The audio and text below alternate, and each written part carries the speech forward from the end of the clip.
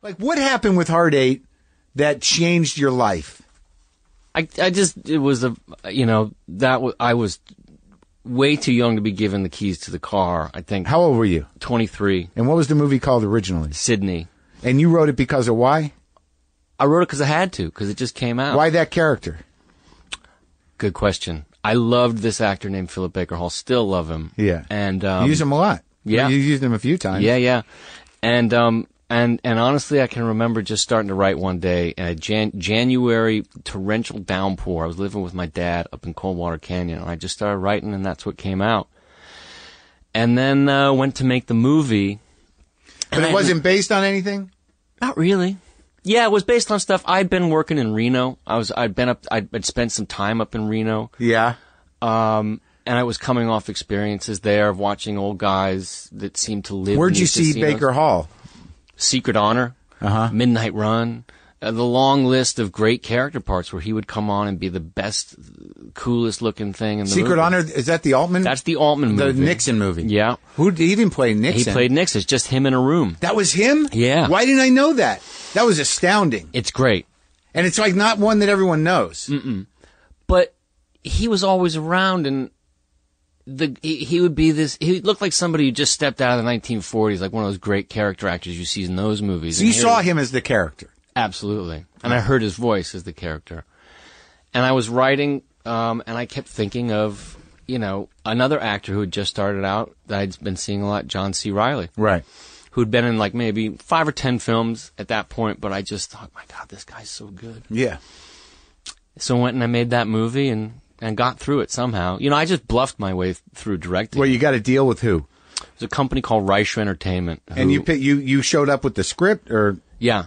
But you got to understand that at that time, probably based on the success of Pulp Fiction and a couple other small independent films, there was a lot of cash floating around from these cable companies. Yeah. So if you could make a movie for under $2 million, they could kind of sell it off piece by piece with just enough kind of genre elements and a couple cast names, and you could just go make your movie. Right.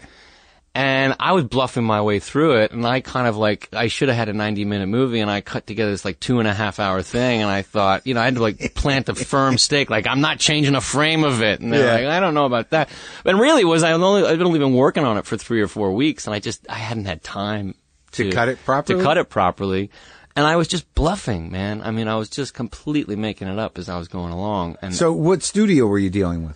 There was no studio. It was just this company, this little cable company that had some cash, and they were going to sell it to a distributor here. So what happened with it, ultimately? Ultimately, it came out in about 4 or 5 theaters. But how did the cut happen? Why is it not called what you wanted it to be called? It was a long, sad history of going through a rigmarole with this company, and eventually I won on the cut of the movie. Well, what had happened was actually they said, you can do what, at a certain point it was just a war of attrition, that they realized that this skinny, annoying kid is not going to leave us alone. Because that really was just sitting outside their houses going, I want my movie. They weren't going to release it? They were going to release it. They were going to release another cut of it. And they finally said, they put it into my lap and they said, look, if you can put together your version of the movie, you can have it. And that was a lot of dough that it was going to take to do that. But I just signed on to make Boogie Nights. So I took all that money and I said, okay, and I paid for it and I did it. And then. What do you mean? So I had to finish the film. I had to really finish. We went through the process of making the movie. Right. We edited the movie. They saw it. They said, we don't like this. I said, I like it. I mean, I had whittled it down to 90 minutes. Right. And I said, we don't like it. We've got bigger and better ideas. And they changed the music. They changed the title. They changed pretty much all that you could change. Yeah. And I said, I can't live with myself. I think I'm going to jump off a bridge. And they said, too bad. And then we got lucky that it was a version of the film that I made and that was sent to the Cannes Film Festival, and they invited it over. So a couple good things started coming our way.